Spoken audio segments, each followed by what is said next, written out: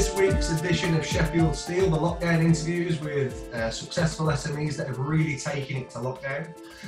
This is an interesting interview because this has been a recommendation. There was 4 or 5 people on LinkedIn that said that this company and this guy in particular has really been working with the business owners in Sheffield to help them push through their businesses financially.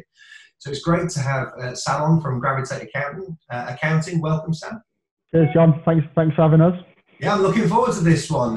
Finally, we've got an accountant that's not a grey hair, no hairs. Hopefully that will long live that as well. Yeah, hope so, buddy. We can't go. So first and foremost, introduce yourself. Who are you? What does, I think the name kind of gives it away, but give us a bit more insight as to who you are and what you do. Yeah, so my name's Sam Newton. I'm Sheffield born and bred, and last year I set up a company called Gravitate Accounting, as John said. We set up to try and be a little bit different. Basically, we tried to go away from the whole annual accounts process and all that, and try to really get involved in businesses. So we really push like a high involvement, like FD offering services where we're not seen as that external party who you know every time you speak to them you're going to get charged for every conversation you have. We really want to be part of the business. So so it's all set up to be a big, almost be part of your team from a finance perspective, essentially. Love that, and it's not very rare that I get excited to speak to an accountant. I'm going to tell you that. But from a couple of conversations that we've had on the last few weeks, it's really nice to see that fresh approach to accounting. That it's not just the typical, people getting a bill at the end of the year and they go, oh, 1,400 quid. I don't really know why I'm paying that, but I get the same bill every single year, so I'm assuming that I will do. So obviously these are the lockdown interviews. So what we're really talking about is how you and your business have adapted and changed and really pushed forward. So I think the best place to start would be to give us an understanding as to when you realised there was going to be an issue commercially. We all knew that there was going to be an issue health-wise, but there was a point in time where everybody realised, hold on, this is going to really impact the SME sector more than probably anyone else. No, yeah, 100%. Obviously, from the start, we knew that our businesses, our clients were key. We're a business where if our clients get through, we're going to be fine. So the key thing for us was looking at all of our business clients and saying, look, what can we do to those guys to help them get through it, kind of thing. And I think the big one for us was we have quite a few clients in the hospitality area, basically, whereby we knew that they were going to be, from looking at Italy and France. I mean, I'd been skiing earlier in the season, and we're seeing in France, and we're seeing the effect it was having in Europe. And so we knew what was coming. And so for those businesses, it was trying to make sure that they did anything and everything they could to be in that best position when it did happen. And then when they were locked down, what changes could they make to ensure that they were in a strong place when they got through it, essentially. So I think from that perspective, we were on it early doors, looking what was happening in Europe and seeing how that was going to affect us, and especially those clients, and seeing what we could do to sort of manoeuvre around it and put ourselves in a strong position. Yeah, it's the same case with lots of people that are doing these interviews, and I don't think that it's any coincidence that you're the lot that saw it early and did something about it, because and I found it really interesting the first couple of weeks. Let's call it the 1st of March. I think probably last week in April, first week in March, whereas I knew at that point in time that there's going to be a real problem. And it was really interesting to take a step back and to watch what's happening. And you had a distinct grouping of people. You had the people that were just in complete denial. And with Britishness, it's not going to break our shores. And just continued and carried on regardless. You had the people in paralysis that just didn't know what to do, so they did nothing. And then you had the people like you and most of the people that have been doing those doing the lockdown interviews that have gone, right, this is going to have a massive impact. What do we need to do? What do we need to change? How can we support? And I love the fact that you said, how can we support our clients through this? Almost as though your business was second hand at that point in time? Because I suppose there's an element that you knew that your job was ultimately to push your clients through it, and ultimately that was going to help you and your business. Yeah, 100%. We knew that if all our clients got through, we'd be absolutely fine. And so the focus was all based around helping those guys. And it's like you said about the blame and stuff like that. There's one of the sort of like training things that we see is acting above and below the line, and we see like above the line as being taking ownership and being accountable for what's happening out there, whilst below the lines trying to push the blame on someone else, like, oh, someone's brought this into the country, it's their fault and stuff like that, when really it's happened. You can't change that. So we were all about taking ownership of the situation and saying, what can we do and what can our clients do to be stronger and thrive through the situation. Taking my lingo already, Sam. You're taking my lingo. So how have you adapted? And maybe how have you helped your clients adapt as well? So as a business, obviously we are digital, so we were in a fairly strong position to start with. But one of the big things that is important to us is the communication side of it.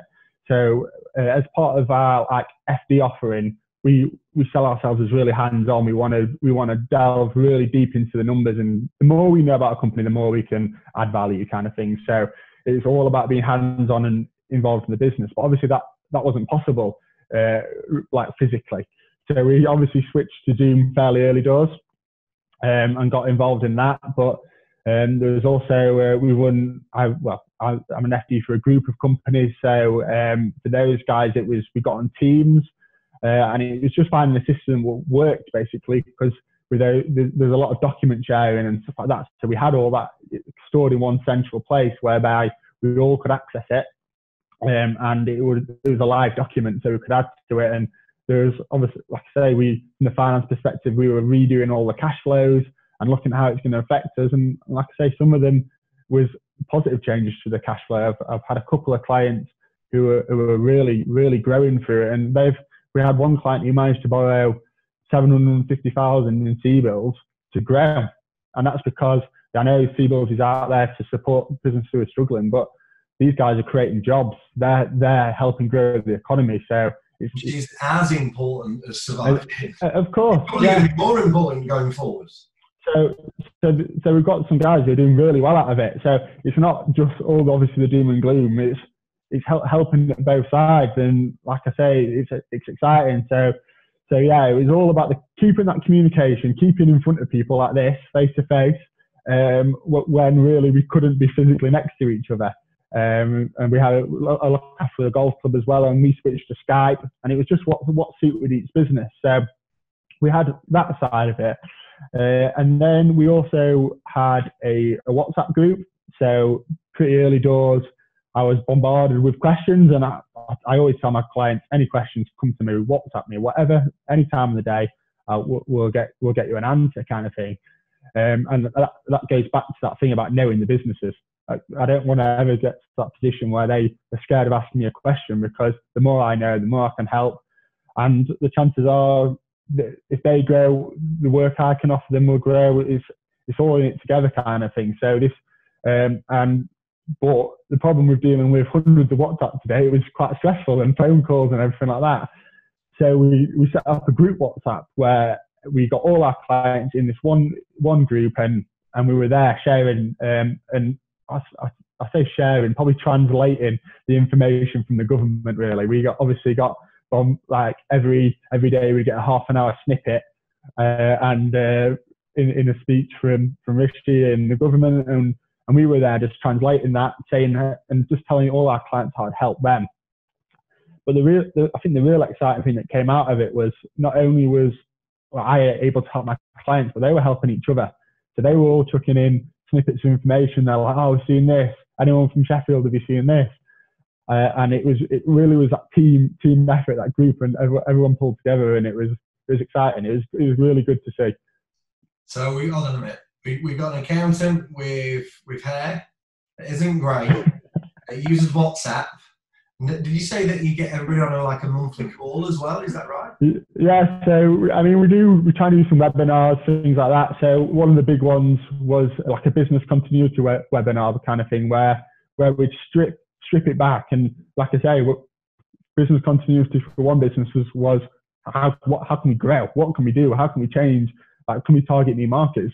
And business continuity for businesses was, right, let's minimize our costs. Let's look at our insurance policy. What cover have we got in place? Let's speak to our banks. Let's see how they can help us, and let's speak to our accountant and see how they can help us. So it was a case of breaking it down into real fine detail of saying where can we save money and where is the support, and bring that together all under one roof to help them be in a stronger position when this is all over.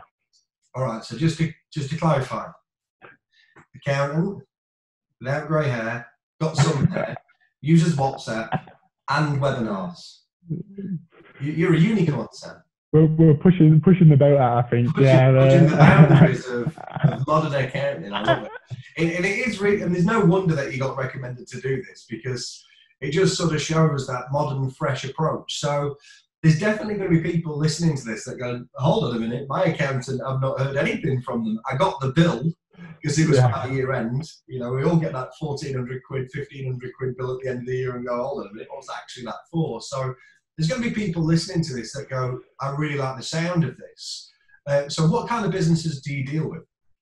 We deal with all types of businesses, to be honest. And I suppose the key thing for us is what we say. We want to deal with businesses who want that support of an accountant there, whereby they don't see it as, like you say, ticking the box at the end of the year.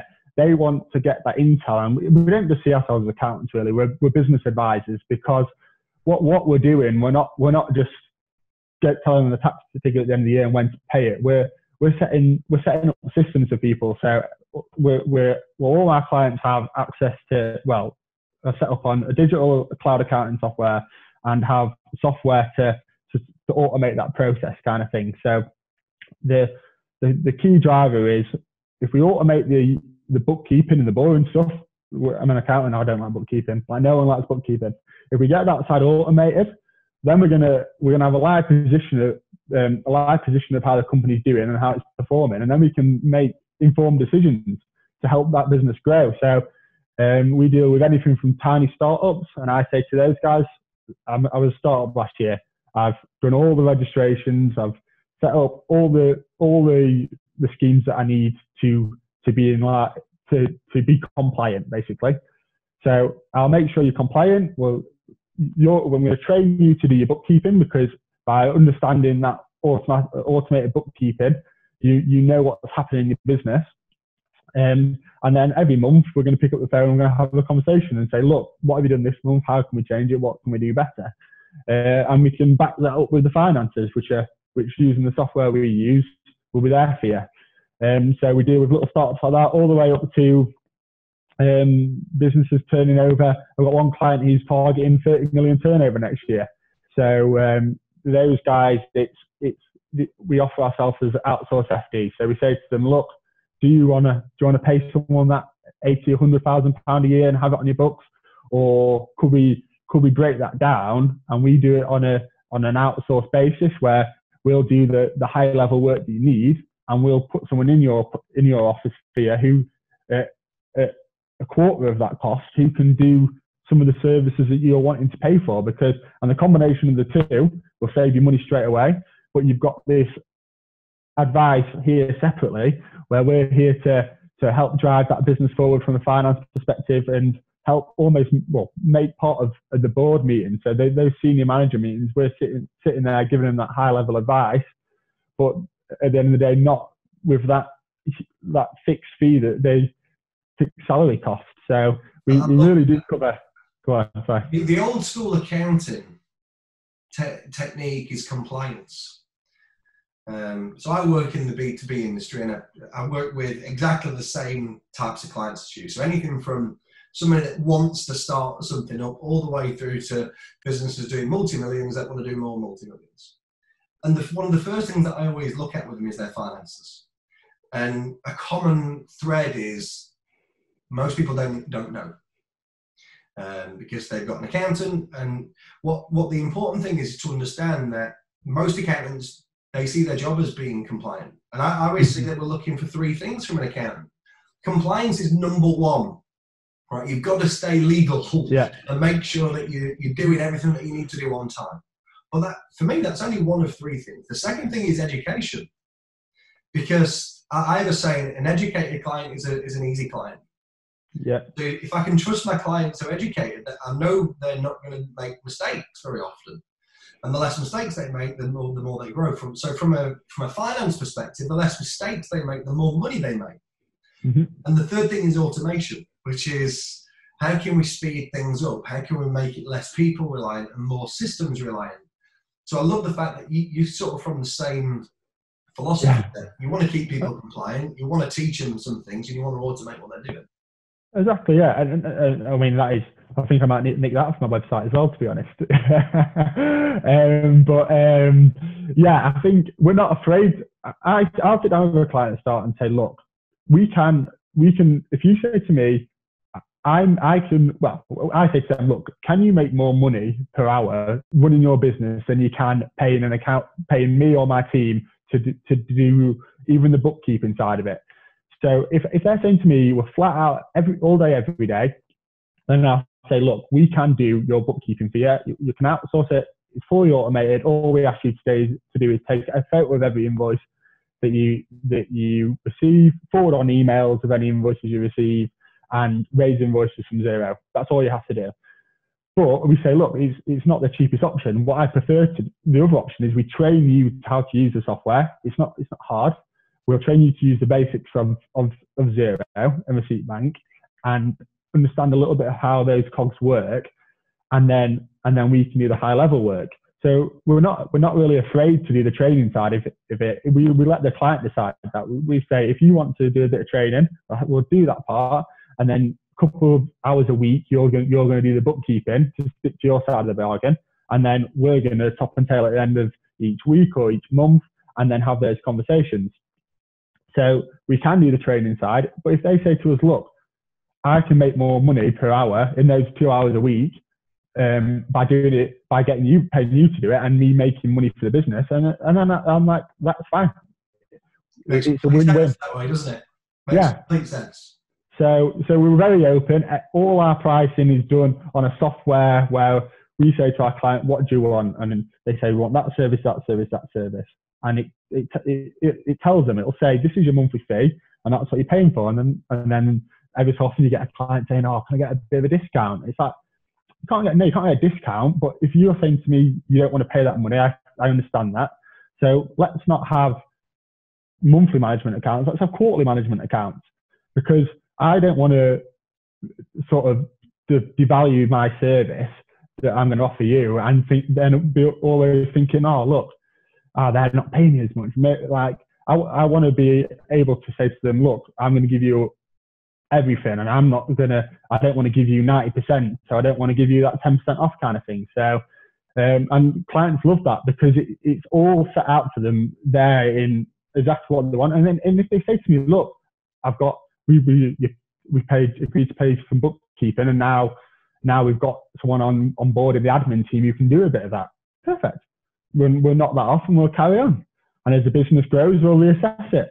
Love that. So what adjustments have you made that you're going to keep on when all this is over? Yeah. It will be over at some point in time. It won't be over, but it will be. What adjustments are you going to keep that you've sort of gone, that works really well, that we'll keep doing that? Yeah, I mean, obviously we are still a growing business kind of thing, and one of the sort of tricky parts of being an accountant, you'll see it from both ends, as from a client's perspective and a business perspective, is onboarding the client, because the problem is from a client's perspective is they're worried about it. They're like, oh, how does it work? How does you go from this accountant to another? And so from that side of it, we set up this electronic system essentially, which automates that full process for us and for them as well. So we used to send them out a form they work through this form, and it gives us all the information we need about them. So down into the finer details of any question we'd ever need to ask them, no matter what they wanted, from their personal information, we've got it and it's done. So it's one form, fire through it, that side of it's done. We then speak to their accountants on their behalf, or they can speak to them obviously and give them the heads up, and get all that information transferred over digitally. And then internally, that helps drive that system for us as well, because then we use forms that will automatically process our internal systems. And so I suppose that's helped us, and probably only accountants and practices will understand that, so it's probably not that exciting. I think we get that. The scary part of changing accountants is knowing how to change accountants. So I love the fact that you've automated it for somebody, which is just a dead simple tick box. You just need to do this. Yeah. And then obviously it's then getting them, the next part of it is getting them on our account software Xero, and moving forward with that. And again, so we've pulled together like Loom videos to walk people through it. And when it comes to setting up bank feeds, so the bank's automated and all that side of it, we've got all these Loom videos prepared now for any client. So if they'll say to us, we want Xero, Receipt Bank, and we use Starling Bank, we'll just go boom, boom, boom. That's how to do that. That's how to do that. That's how to do that. And then it's got them started. And then obviously we say to them, any questions, fire them over, kind of thing. So I think that is a big change we've made, by what we've probably done before was go and sit with them for a day, make sure that's all ticked off, write down all the information there, say, I haven't got that piece of information, let me go and get that. And so it took their time and our time, but by having it all in this form, and then to be able to send out this information to them of the next steps, we've found it's worked really well. Absolutely. And look, Starling, who you mentioned then, are really going to come out of this very, very well. They have really, really, in a similar vein to you, really modernised the way that people do banking. It's been great to see how they've been supporting people. Yeah, I think we've got like a partnership with Starling, which is great because we use them. So there's not much more of a positive thing you can say about a bank, to be honest. Other than, like I say, you use them yourself. And I think what they do is incredible. The way it's all in the app, you no longer need a third-party piece of software, like a card reader or whatever, to make payments and stuff like that. And I think what they've got planned going forward from speaking to them is really exciting. So we've had really good experience with those guys, but for the guys who want that hands-on approach, we've also done a lot of work with NatWest. I think they've really excelled themselves as well. The big boys, I've been back with NatWest for over 20 years now, commercially. So I think they've really come out all guns blazing as well and supported people. And again, that's going to, and if you look at the recent studies and statistics in regards to what banks are lending, which are given the biggest approvals, NatWest are on top everywhere. And it's just to see that as well. So I say to my clients, look, what do you want? Startups, go down the Starling route. You're going to get the fees are going to be lower than anywhere else. You can set it up by talking to your phone for 10 minutes, and you're going to have a bank account in a few days, kind of thing. Great system. If you're at that level where you need the business relationship manager, like I say, NatWest have smashed out of the park, really. Like, I think we've probably done closing in on £2 million just to CBILS loans, and I'd say 80%, 90% is with NatWest, and they've been really good. Yeah, and from my perspective as well, like I've spoke to my bank manager all the way through this, and not me speaking to them actually to me, which is just really refreshing. You know, they really want to see, because ultimately, like you and like me, if their clients survive, the business, the bank survives. So if you could go back to the 1st of March, knowing what you know now, what would you have done sooner? What would you have done differently, knowing what you know now? I would say I wouldn't panic, because that's what happened. That was what happened at the start, really. And I'd say, look, we are going to get through this. And like I say, I probably, when I was talking about above the line and below the line, I probably went below the line for a good couple of days, like, oh, my clients can struggle, blah, blah, blah. When really then it took a few days to step up and really think, no, we're gonna find ways through it. Every business can change something, whether it is cost cutting or whether it is like changing their business model slightly. I don't want to say the P word, but no, we don't do the P word on these. We don't. Good. I'm just So yeah, I think that would be my advice if I could go back. I would say don't panic and let's get this mindset in place first, because I think that is key. If you have the right mindset, then you're thinking differently, and I think as soon as we switched to that mentality, it went from doom and gloom to growing and thriving in the situation kind of thing. So love that. Right, final two questions. My favourite two questions. You ready? Go on then. So first one is, what are you most looking forward to post-lockdown? Let's say everything's back to the way that it once was. It's February, but sunnier. Okay. Oh. What are you looking forward to most? So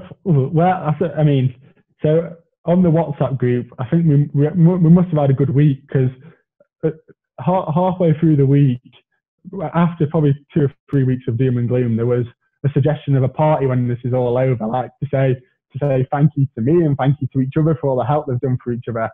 So having a restaurant, a bar, and a nightclub on the books, I mean, it sounds like it's going to be we've got a pretty good night out lined up. It sounds painful as well. Let's go.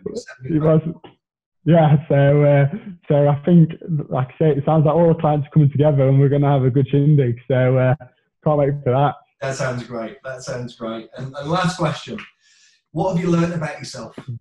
What have you learned over the last 10 weeks that you can? Because we're living in a time now that I don't think we're ever going to see again. Well, hopefully, touch some wood, we'll never see it again. So it's important that we take some personal lessons out of it. So what have you learned about yourself? Yeah, it's a tricky question. Let me tell you what I learned. Yeah. Appreciation. Okay. I think before all this, we were all fat and happy. Yeah. You could have anything on tap. Whenever you wanted, whenever you wanted. You wanted to watch a film, you could. Go to the movies. If you wanted to go out and have something to eat, you could. If you wanted to go out and get pissed, you could. Yeah. You could literally do whatever you want, whenever you wanted. And I've had a lot of conversations with the older generation, and they've gone like, you've got no idea how good you've got it now. Like when we were young, we didn't have that. If we wanted to go to the movies, we had to save up for a bloody month. So think about it. What have you learned about you? Out of it all, like I say, it's like I mentioned a few times throughout, it has been a team effort kind of thing. And like I say, I wouldn't be able to get through it without my clients. My clients are my business kind of thing. So I suppose I am really thankful for those guys. Yeah, thankful to my client base, because at the end of the day, they've stuck with me. When I'm saying to them, you can cut your costs, like it's obvious that they could have cut my costs, but I think what they understood was how much value I'd added to them by being in that position. But it still could have happened. So I'm thankful for those guys who have stuck by me and helped us work together as this group as a whole. And like I say, we're all doing well through it. So I always say there's no such thing as luck in business. You always make your own luck. So if your clients have stuck with you and not reduce the fees, take something out of that yourself, because that probably means that they're getting more than what they're paying for. Sam, it's been really great to have you on the lockdown interviews. Thanks ever so much for sharing your story. Again, accountant, not grey haired, not bald, does webinars, got a WhatsApp group. There must be something missing here. No doubt there's going to be people listening to this that will be reaching out to you. It's been really great and refreshing to speak to a modern accountant. So thanks ever so much for being on, Sam. Honestly, thank you so much, John. It's been great to speak to you.